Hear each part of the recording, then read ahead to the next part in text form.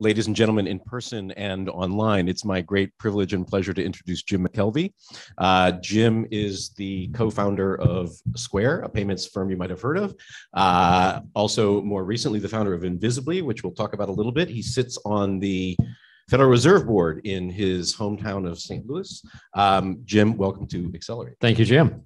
Let me start by asking you to reflect a little bit. You launched Square in 2009, if I'm not mistaken. 12 years have gone by. What do you think about the payment space, the fintech space? How has it changed during that period? And where how do you think about it today compared to those days? Well, I still think it's kind of early days, but when we started Square, there was no fintech space. It was this idea that we had to solve a specific problem. And we focused a lot of effort on solving that problem. And in the process, created this thing that people have now called fintech. So Square and maybe a handful of other firms were very, very early. PayPal. No, actually PayPal was there a decade earlier, but they hadn't done anything new in a decade. The interesting thing about PayPal was that we're like, why doesn't PayPal do this? And we couldn't answer the question. And then, so we did it. And then we thought, well, PayPal's going to copy us. And then they didn't. Like, it took PayPal a good 8 years to wake up and start copying Square, which they now do routinely. But in terms of how the space is, I mean, you say early days, and I know what you mean, but a lot of capital has been created. A lot of companies have been created. You talk in your book, which we have copies of here, about the unfairness of the payments industry. Has that changed? Has it gotten better? It's gotten somewhat better. It used to be terrible for small merchants. Square's made it a lot better for small merchants. It's still pretty. Which you were. Which I was a small merchant. So I was a glass blower, still am actually. I make stuff nobody needs. And in trying to sell one of my pieces one day, I lost a sale because I couldn't take an American Express card. And that bothered me enough to call my friend Jack, and Jack and I had already agreed to start a company, but we didn't know what we were going to do. So I was like, hey, instead of that thing that we sort of planned on doing, let's fix it so I can get paid. So that was the origin of Square.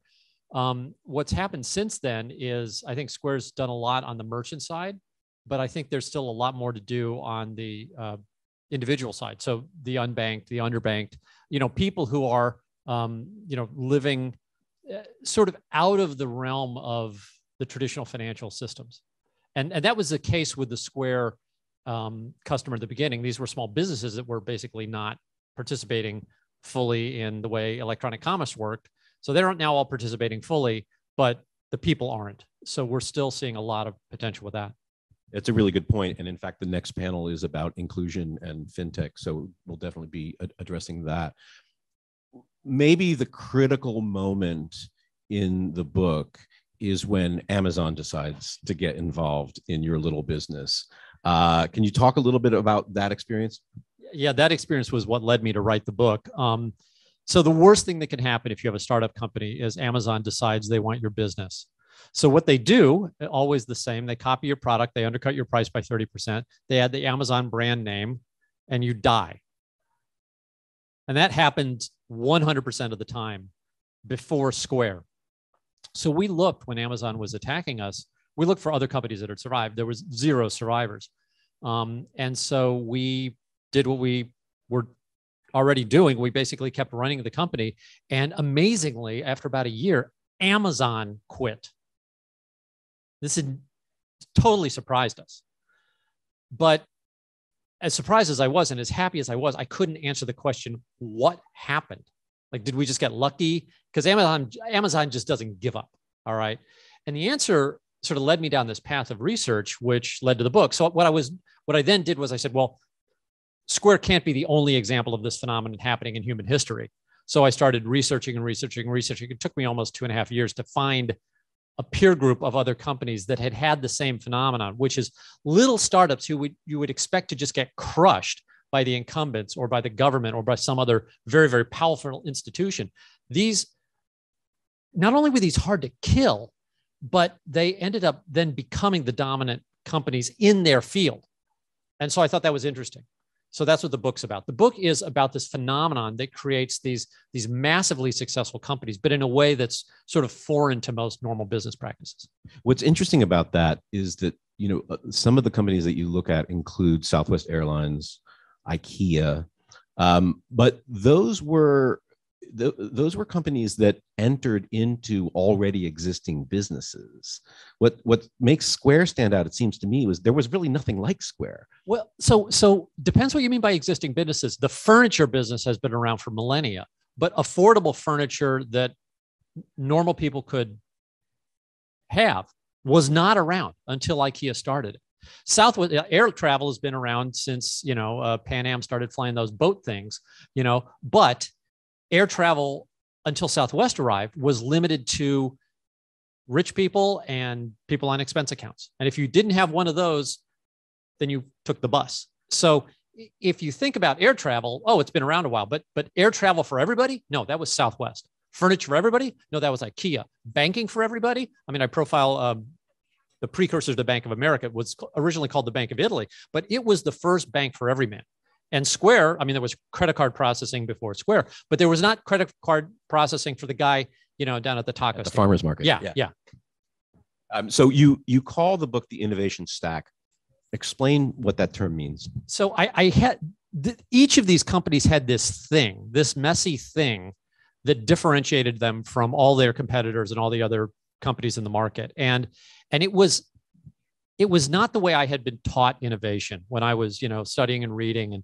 And, sort of popular myth has it that innovation is some sort of spark of genius and then people work on it.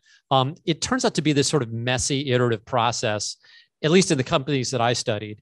And it needed a name. So I coined this term innovation stack, which is this interlocking set of things you have to do. And I say have to because the other interesting thing that I discovered when doing the research in the book is that none of the founders intentionally set off to be innovative. Their intention was survival. And they were forced into a situation where they couldn't copy. So let's talk about copying for just a second. Humans are great at copying. You're pro copying. I am pro copying. I am completely for copy everything you possibly can. As a matter of fact, if you think innovation is like the first move, it almost never is. It's the last resort. The best thing you can do is find somebody who's had a similar problem and solved it and copy what they did. And by the way, that's why we're all here. That's how our DNA works. That's how this chair works. Like whoever invented what I'm sitting on right now, which is fine and not collapsing, like didn't invent seating. They didn't even invent the polymers that were used to extrude this or the process that was used, to I think this is ABS or something, but it's a typical chair, right? But it's made by Amazon. So yeah, okay, there you go. Perfect. I had my former colleague, James Fallows, once wrote this wonderful sentence that I will mangle here, but it's something like, if there was such a thing as first mover advantage, I'd be writing this sentence on a K-Pro and you'd be reading it on a TRS 80. Amen, baby. Yeah. I mean, so copy when you can, but there are weird times when you can't copy. And usually that's when you are doing something that nobody has ever done before. That's the classic example. But there are other times when, for regulatory or other reasons, you are prevented from doing what everyone else does. So in Southwest Airlines' case, they wanted to be a normal airline. They had a bunch of regulations thrown up that sort of forced them to be innovative in order to survive. They were basically locked in the state of Texas, and they passed all these weird laws. And then Braniff was like blocking the fuel pumps so they couldn't refuel the jet. There was all sorts of crazy stuff that forced Southwest to do things differently. It wasn't that they chose to, it was what they were forced to. And that forced to was the big insight because, we typically think of these entrepreneurs who built these super innovative companies as some sort of, bold survivor, visionary, I think stuff like that. In most cases, they're just normal folks in really dire straits. Yeah. When you think about one of the goals of today's conference is to think about where fintech is headed. Where's the innovation going to come from? You're both outside the space, but now you're back inside the space. Do you think that the next big steps come from innovation in technology, or is it innovation in marketing? Where, we had the presentation from Corporate Insight, was that a lot of the tech that's catching on with companies like Chime, et cetera, is not particularly hard to produce. So where do you think the next innovations are going to come from? Probably from outside the industry. Probably for somebody that doesn't think of themselves as a fintech. Because if you think of yourself as a fintech, or you define yourself in any industry, you immediately inherit all the restrictions and adhesions of that industry. So the fact that Square entered the fintech world before there was a fintech world allowed Jack and me to do a bunch of things that were kind of crazy in hindsight. We broke, I think I counted like 17. Yeah, I remember you saying like there's 17 laws about credit cards and you broke all laws of them. And rules and regulations of KYC. Like when we built our first working prototype, and I think I actually stopped counting at 17, but it was this pile of, soon to be legal actions where we were just breaking rules. You wouldn't do that today. What you do is you'd go to a VC who's funded other, 12 other similar fintechs. Oh, and by the way, I have one like FinTop. We have a formula. We just rinse and repeat. Like nothing creative there. It's just the point is to make money. But the advantage of being in an industry that doesn't exist is that you are not bound by any existing ideas. And so fintech's going to make a lot of money. There are formulas now. I would say copy those formulas, run those formulas, but you're probably not going to get, a 10,000x return on one of those formulas. Interesting. Let me shift gears a little bit, because as I mentioned, you for the last couple of years sit on the Federal Reserve of St. Louis. There's been a lot of Fed, I don't want to say alarms, but let's say alerts regarding stablecoin. And for those who aren't paying close attention to this, a stablecoin is a cryptocurrency that is denominated to an existing government currency, a fiat currency. The ones that are pegged to the US dollar, Tether is the largest. These have grown tremendously in value and are essentially unregulated because they're not, the producers of stablecoins are not registered as banks. They are probably taking up a space previously occupied by money market funds. This worries people on the Fed. Yes. And I'm just curious, like what that conversation looks like where you sit. So the most interesting thing that I saw about 3 years ago, I was walking through Manhattan, and Gemini had an ad on a bus. So Gemini is a crypto exchange, and run by the Winklevoss twins. Yes, so the twins, right? Of course. But what they were advertising, like the regulated crypto exchange. In other words, they were bragging about the fact that they, among all other crypto exchanges, actually had somebody regulating them.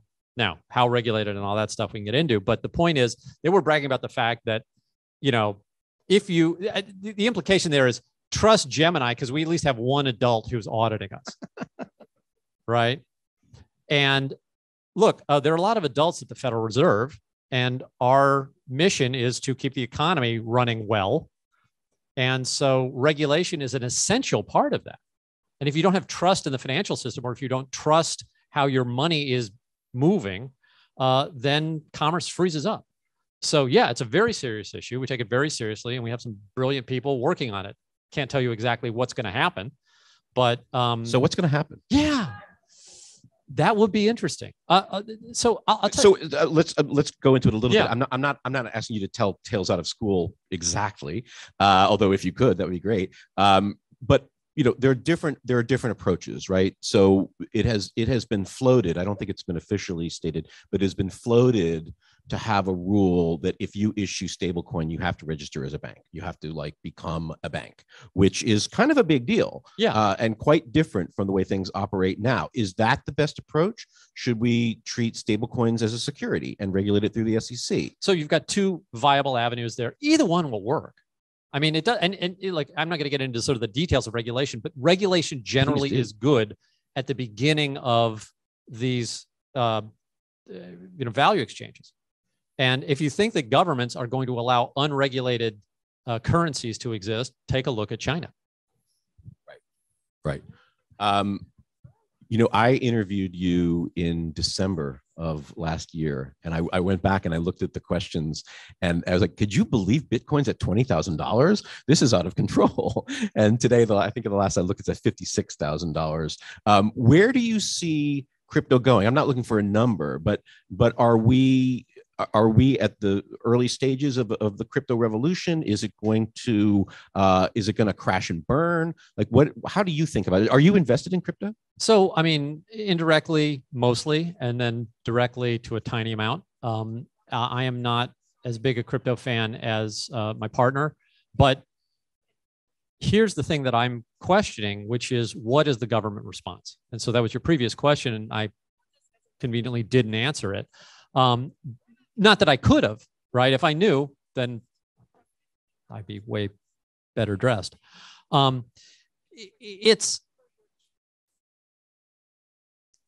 Governments tend to take a dim view of not controlling the land and not controlling the money. And if you think you own the land under your house, try not paying your taxes.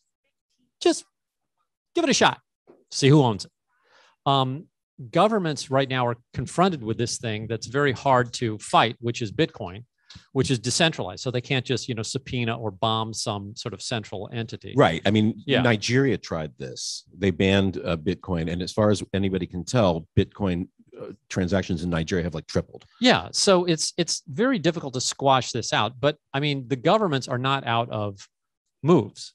So the question is, what are those moves and how are they likely to come in? And I think you're going to see some responses from a lot of governments. And I don't know what those responses are going to look like. The history of government coming in to regulate something is that they tend to over-regulate it. So if we want history as a guide, I would bet on sort of over-regulation of these things by people who basically don't understand how they work. Well, that's interesting, because one of the possible paths, it seems to me, is that the United States government issues some kind of central bank digital currency. Yeah. This is a hot topic in other countries. I think 3/4 of all the central banks in the world are studying the problem. We're supposed to have a report out from the government, I thought last month, but we haven't seen it yet. Do you think that's a possibility, and what impact do you think that would have on Bitcoin and other cryptocurrencies? So Bitcoin, again, is sort of an outlier because there's no central entity, but anything that can be regulated probably will be regulated. And a central bank digital currency, I think it's on the roadmap for most major countries, including ours. Oh, we're looking at it. Yeah. Let's switch gears yet again, because I would like to know more about your new company called Invisibly, which is not maybe directly, I don't know that I would call it a fintech, but it is in the payment space. No, it's not. It's in a space that has never worked. So, and Invisibly is, God, it's almost 5 years old now. So I was recruited by a bunch of media companies. So it's in the media space. And I was recruited by a bunch of media companies to help them save their businesses. Because as you know, I mean, you're in the media again. A little too well. Yeah, right. So there's a big problem. So quality used to be brought to us by the fact that the channels were expensive. So if the printed page costs you money or the broadcast signal costs you money, then there's competition to have that space, have that program broadcast. And therefore the program or the article has to be of a certain quality. Otherwise it doesn't make the paper or doesn't make the broadcast. So because that space is limited, then advertising is at a premium, because advertising basically has to displace good content. So the advertising has to be expensive, and therefore expensive ads gives money so we can hire great journalists, and the whole thing works. Or I should say worked, because it stopped working when we took the constraints off and said, oh, hey, on the internet, you can publish anything for free, and you can make your own videos, and like the cost effectively went to zero and this supply went to infinity. And what happened was then a destruction of a model that brought us quality. So there are only three ways to make money in media. Well, I guess you can have the BBC own you. That's maybe the fourth, or Bezos. Okay, so big, rich central entity owning everything. But basically, if it's not that, it's subscriptions, ads, or pay-per-view. And pay-per-view has never worked. Subscriptions is only working in the United States, or only working in the English language for 5 publications: Washington Post, New York Times, Wall Street Journal, Economist and the Financial Times make enough money off their subscriptions to kind of stay around. The rest of you are supported by advertisements. And the advertising model has a couple of basic problems. One is that advertising, like the whole the whole sort of efficiency of the programmatic ecosystem is just a disaster. 90% of the revenue is lost. And the other problem is that it works sort of against the interests of all of us as individuals.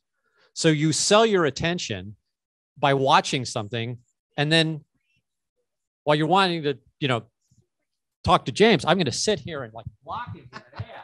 So you gotta I'm going to tell you about my glassware. You should go buy more fancy glassware. I'm going to take away the thing you want with an advertisement, and that's the model. So this is crap. The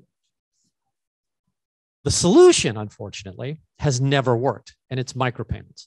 It's the ability to make tiny, tiny little payments. So in other words, what you do is you say, well, I want all my media to be free. And I say, okay, let's make it free. As long as you'll trade me your attention for free, I'll give you your media for free. And that's kind of the trade you're making now, but let's make it efficient. Okay. And the way to make it efficient is I give you an agent. So I have an agent, he books my speaking things. He makes sure you guys all have to buy these books.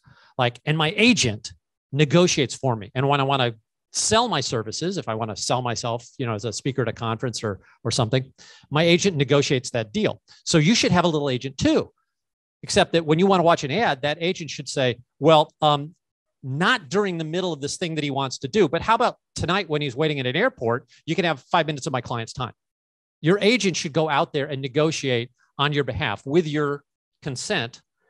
And conversely, that agent should buy for you. So if you want to read news or pull down anything, it doesn't have to be news, it can be entertainment. Your agent should be negotiating those purchases as well, i.e., why are you paywalled off from an article you want to read? I know people that want to read articles, can't read them, and it's not because it's the $5, it's the complete pain in the ass to sign up for another service and have your I'm seeing this poor guy. We should just focus the camera on his face, because that face that he's making in the audience is yeah, man, I could probably have to do it last week, right? That's exactly the problem. And so Invisibly is the agent. Invisibly is a little invisible agent. And you take a cut like an agent. Yeah, of course. We're good agents. Yeah. Well, it sounds fascinating. And Jim, I could talk to you all afternoon. I would like to open the floor to questions because we have a couple minutes left. Any in the room, or do we have any in the Q&A? David?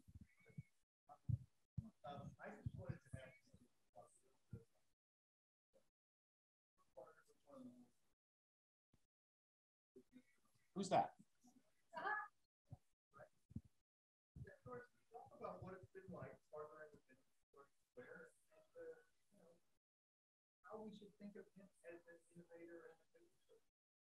So, I've known Jack since he was 15. He started working for me at a company that I actually still have, but he no longer works there.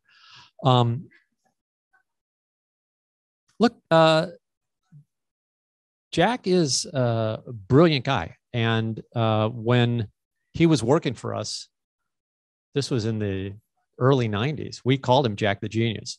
His name at the company was Jack the Genius. And by the time he was 16, I had him managing a team for me. He's grown since then. But, Jack speaks for himself these days. So I can tell you the old stories, but I would just say that, he's of the people who I've seen who have his level of influence and power. I think he's one of the better people to have that. I trust Jack to make good decisions for us all. Would that there were more like him. I think we need to move on to our next panel. Please. Oh, we have a question. Very quick. Oh, yeah.